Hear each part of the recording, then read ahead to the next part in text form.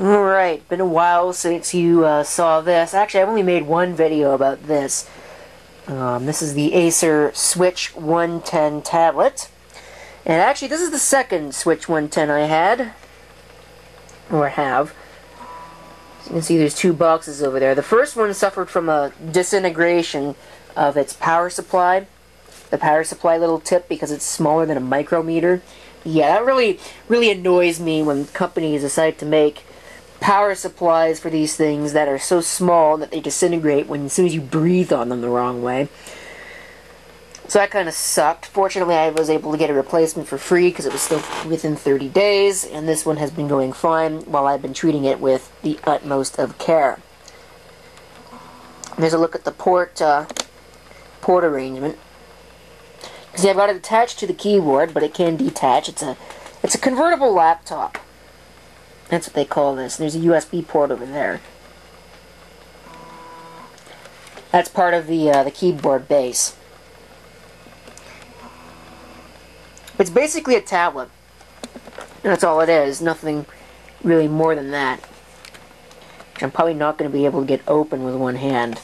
Yeah, that's not really what I was hoping for.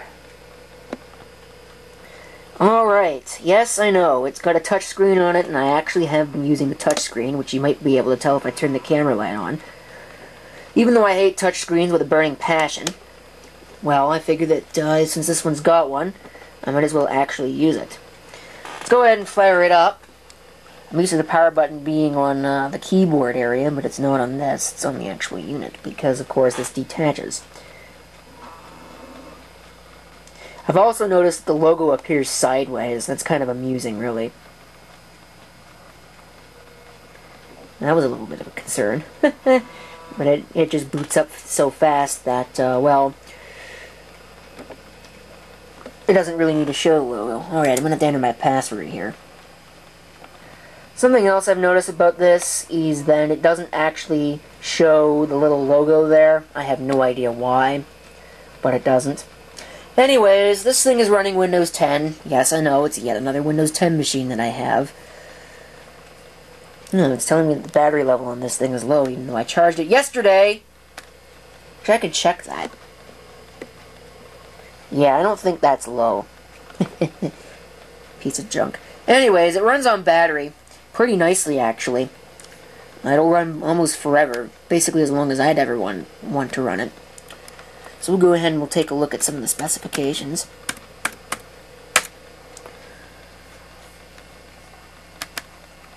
I don't like this trackpad. I can already tell you right off the bat, this is probably one of the most useless trackpads I've ever seen. Alright.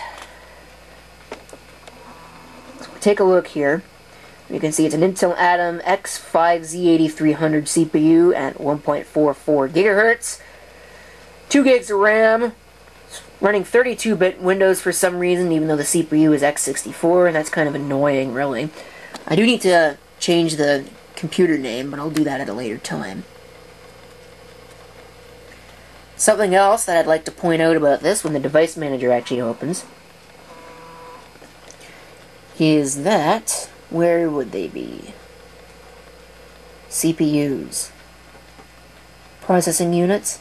Processors. There we go. This is a true quad-core system. You can see there are all 4 cores, making this the only quad-core that I've got in my possession. It's got Intel audio, runs a Kingston, appears to be a Kingston SSD on board. It's just flash storage, really.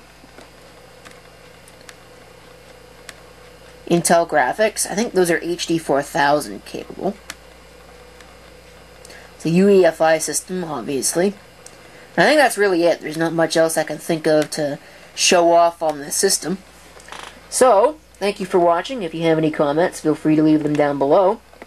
And this is CP666 signing off. I hope to see you next time. Till then.